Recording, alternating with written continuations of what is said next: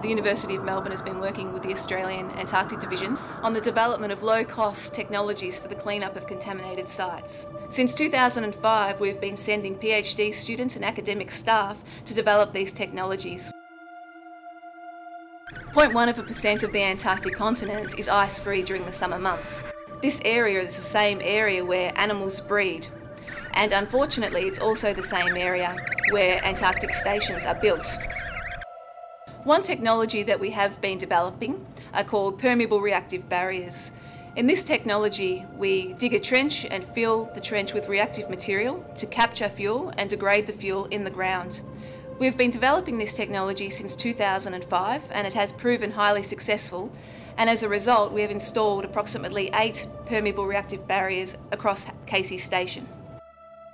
The best thing about living and visiting Antarctica are working with a diverse bunch of people that are all very excited and enthusiastic about being there. The most difficult aspect of being in Antarctica is not being able to go to the shops.